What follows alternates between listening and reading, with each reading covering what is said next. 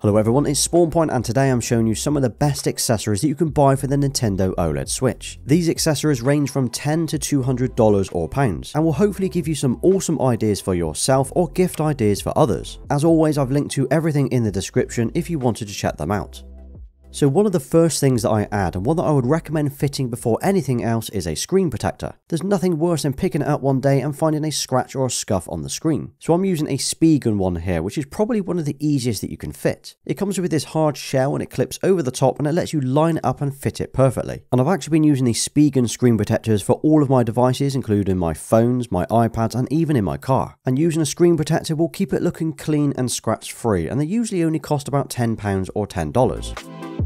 Now when it comes to playing on the Switch, you can either use it handheld, where you use the Joy-Cons on the side of the screen. You can place the screen on a tabletop and remove the Joy-Cons and play it like a mini controller. Or you can connect it to your TV using the dock and then again use the Joy-Cons. Now the Switch does come with a little Joy-Con grip that lets you slide the Joy-Cons in and basically use it as a controller. It's okay, but it's not really the best looking or feeling controller when gaming. So this is why I would recommend picking up a separate controller instead. Now you've got the official Nintendo Switch Pro controller, which is probably the most likely popular choice. Or we've got some other decent options from PowerA. Now the first one that I wanted to show you is the PowerA Fusion Pro controller, which is an absolute beast. And as soon as you open up the box and you can see the carry case it comes in, you can tell this is a premium product. So you've got this hard carry case, or this shell that it comes in. Then inside you've got the controller, which is in black, a USB-C charging cable, some spare thumbsticks, and a removable faceplate in white. But as soon as I took this out of the case, it reminded me of the Xbox Elite controller. The quality of the case, the controller feels premium. This isn't a cheap and tacky controller.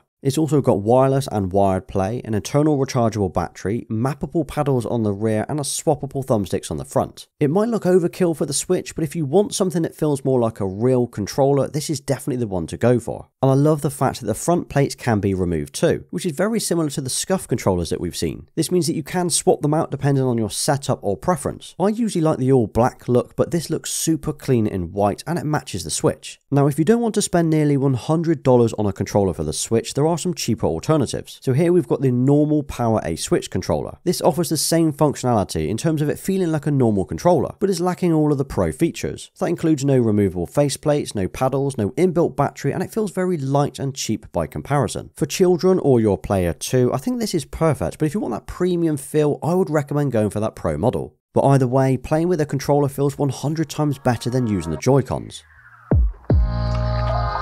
Now if you play the Switch a lot in handheld mode, you might find that after an hour or so, your hands or your thumbs start to ache. I feel like my thumbs are too close to the edge of the Switch, so as I'm trying to play, it actually feels uncomfortable. But fortunately, that's where these grips come in handy. And this is from Satisfy, so this is a hard plastic shell with rubber feet and rubber pads on the back. So you just grab the Switch and you slide it in from the top, and as you can see, it holds it in place here. And now when you're holding it, it feels, in my opinion, far more balanced and easier to use. I actually find that without the grip, I get cramp and my thumbs start to ache, whereas when I use the grip, it feels far more natural and ergonomic. And the fact that it comes in white also means it kind of looks on brand with the white Switch. They do also do a black version too, and it is designed for both the OLED version as well as the original Switch. It definitely adds more bulk to the overall weight and the look of the console, but I think it's worth it for the extra grip that you get. Now you'll also notice that you get these little plastic feet on the bottom, and that's where you can stand it up vertically. And obviously the Switch has its own tabletop stand on the rear, but that cannot be used when you're using the grip.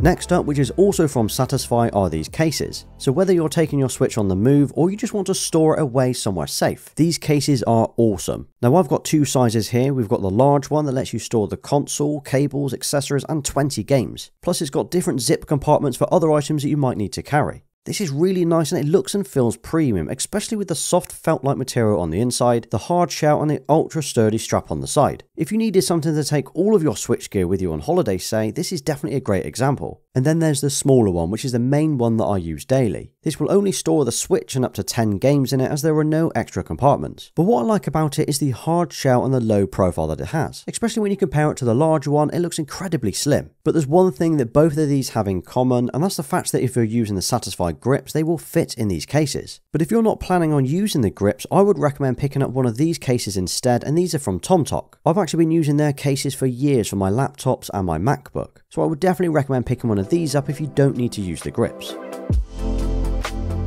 Another must-buy accessory for the Switch is a decent headset. So you can either use a wired or wireless headset, which means you can use practically anything that you would like. If you're looking for a cheap and decent headset, I would recommend picking up the Astro A10s. These are still one of my all-time favourites that are wired, cheap, and have a nice flip-up mic if you don't need to use it. The fact that they have a 3.5mm jack means you can use them with pretty much every device that supports it: the Switch, Xbox, PS5 or iPad. Another option is to use a wireless headset instead. So I'm using the SteelSeries Arctis 7Ps on my PS5, but as they come with a USB-C dongle, I can actually connect that to my Switch instead. Now once a dongle is inserted, it will pair straight away and they are good to go. So these are my favourite wireless headphones right now, but if you wanted a budget-friendly version, I would go for the SteelSeries Arctis 1 instead. But as the OLED Switch also supports Bluetooth, you can use any headset that is Bluetooth compatible, and these will pair directly to the Switch. There is no need to use a dongle.